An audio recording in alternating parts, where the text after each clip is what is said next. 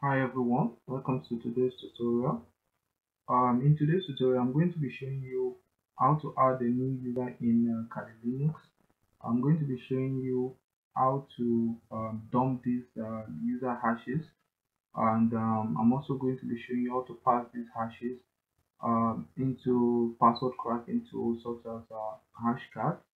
And I'm also going to be showing you how to use a custom word list in order to uh, do all these things. So first, without wasting much of our time, so let's try to create a new user. So I'm going to be using sudo add user. So I'm going to call the user. I'm going to call the name user ctf. Enter. Okay. So it's asking for password. So we're going to be using password as password phrase. So repeat that. So full name. Let's call it use computer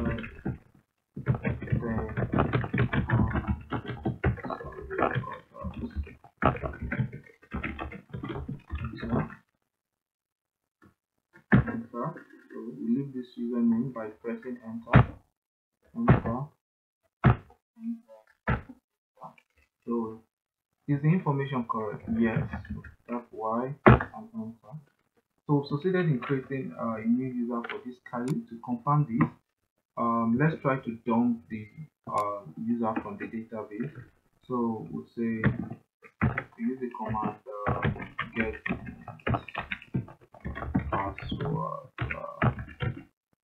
Okay, so this should be a list of all the users on this Kali Linux. But what if we actually want to get the normal users? So we go ahead using get password. So it's curly brace 1000. So the normal user is usually from the user ID 1000 to 6000. Go to user ID, enter. Okay, sorry about that. My bad. So okay. So now this is the list of all the users on this particular PC. We have the Kali, the root user, and we have other three user. One which is the CTF sec. We have the completed forum, and we have the user CTF, which is just the new user we just created. So the brief explanation about what this is. The first name here, user CTF, is the username, which is the user ID we're using, which is the user CTF. This X represents the embedded, the encrypted password, which can be located in the etc directory. The first number here, the 1003, stand for the user ID for this particular user. Then the other 1003 stands for the group user ID. The computer tech forum user, that is the full name of that user, and we have the directory of the user, and we have the login shell for the user.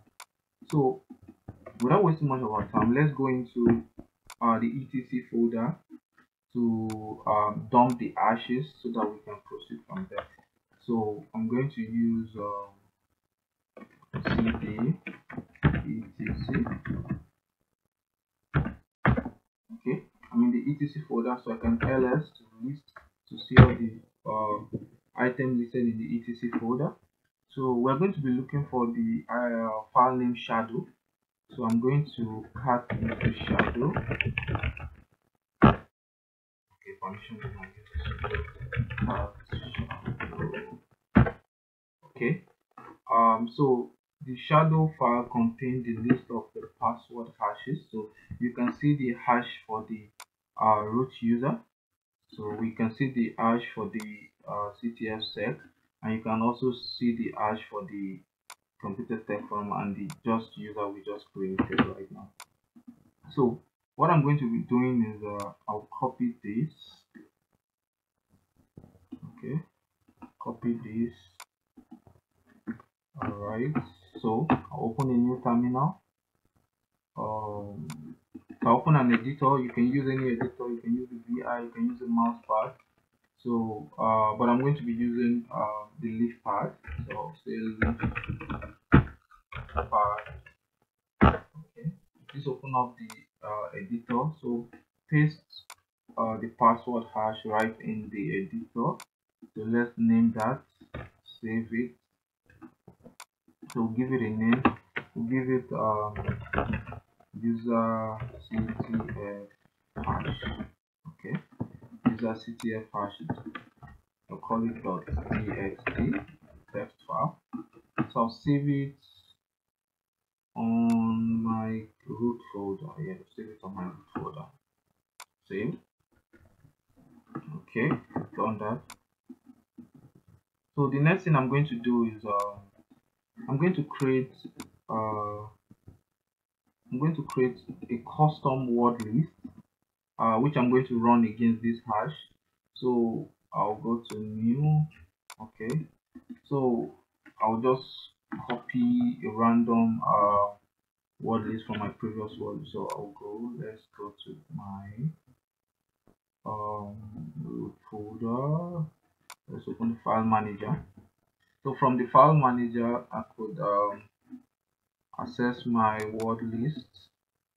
So this simple word list. So I'll copy this. This is just one of the word lists I used previously. So I'll go to the new. Okay, let's see. Okay, so I'll paste this. Oh, sorry about that. User ID. So let me create a new one. I'll paste this right here. So I'll make sure password is in the word list, because that's what the password is. If the password is not in the word list, you won't be able to get your hash cracked. So I've added the correct password. So I'm going to save this. So I'll save this to, let's call it user password .txt. So I'll save this to same root folder. Okay, so I can close this and I can close this. So I can close this and I can also close this. Okay, so next thing, I'll open a new terminal.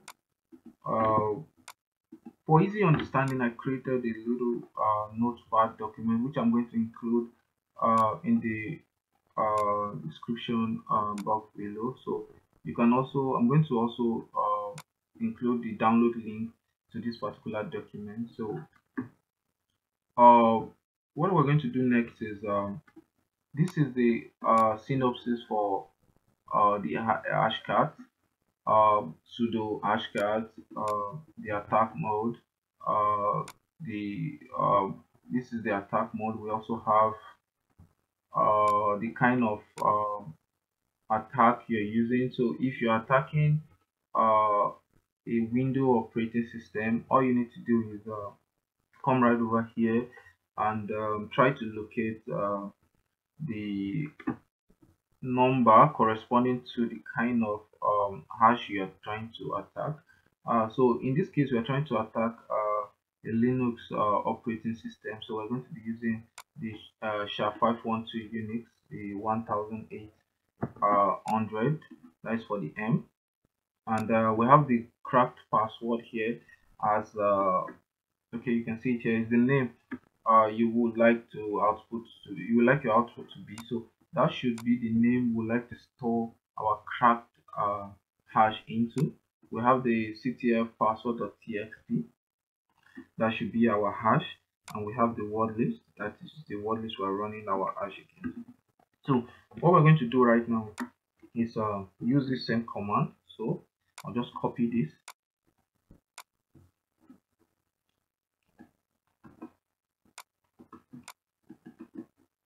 So paste this right here. So what we need to do is edit our parameters.